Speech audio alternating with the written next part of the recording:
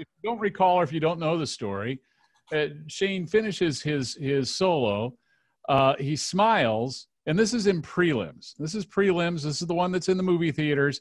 He looks at the camera and winks. That's the first time.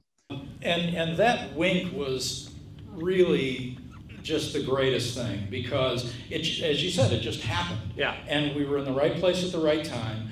And he did it on Thursday night. And as far as I know, it's the first time he ever did it. I didn't even really realize it necessarily happened in the moment, because smoke and flames started coming out of my phone about 10 minutes after, and like I have not seen.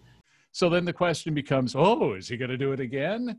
And semifinals, he didn't. I'm sitting in the truck on Friday night, and I'm saying, don't do the wink. Don't wink, don't wink, because it would have made it, it would taken it to a whole lower level. I'd say we talked to him and we said that was so cool, and we're like, don't do it tomorrow, because now it feels like this staged I wink thing.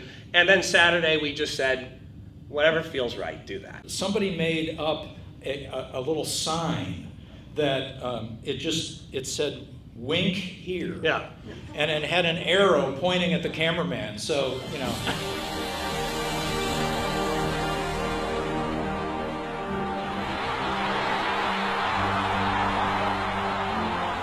I love hearing the impact, the payoff, just on the, I'm not watching it, listening, the audience response, but then that swell that happens like 5 seconds later when you know he did the wink.